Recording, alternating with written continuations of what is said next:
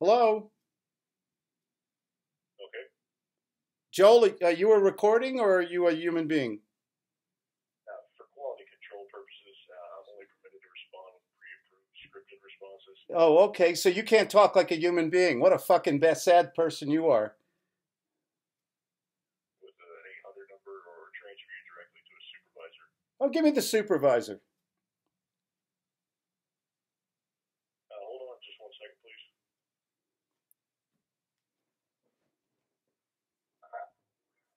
Hello, this is Macy Marcinko, the supervisor on duty, and I'd love to answer your questions today. How may I help you? I don't know. You guys called me. Joel called me up, but I couldn't understand him. He said he could only give me scripted responses. I don't understand that. They have to stick to a script, sir. Why? They just have to, sir. No, that's not an answer. They just have to. Why can't they talk like a human being? If you want to sell me something, why not just have a conversation? Okay, sir. And again, my name is Macy Marcinko, and we are calling for the Colorado Police Officers Foundation. And the founder just kicked off their fundraiser.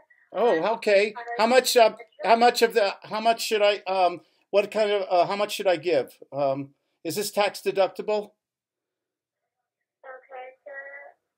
That's a wonderful question. Give me 1 minute to look it up for you. Oh, you don't know that? The Colorado Police Officers Foundation is recognized by the IRS as a nonprofit 501c3 charitable organization. Contributions to guests are tax deductible. That's wonderful. So any amount I make, I can write off as a charitable donation. Is that correct?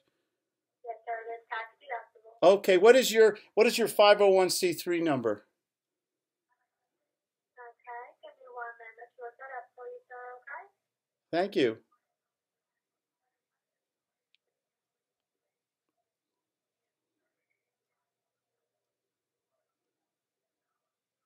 Okay, sir.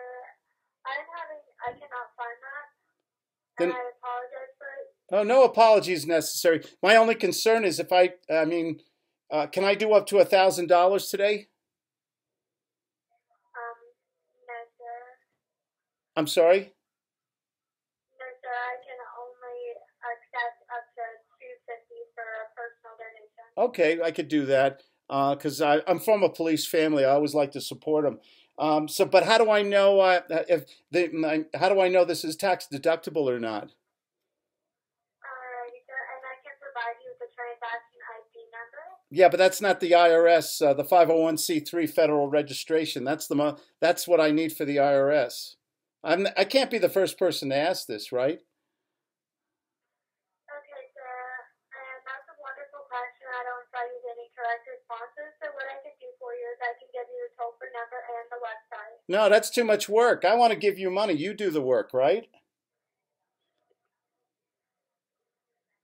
Okay, sir. If you don't want to donate today, No, I do want to donate. You're misunderstanding. I want to donate, but I want to make sure that it's tax deductible under the IRS law code. okay, sir. I can send this out to you in the mail, and then you can check it all out for you. Oh, okay. Is that FedEx? Okay, sir.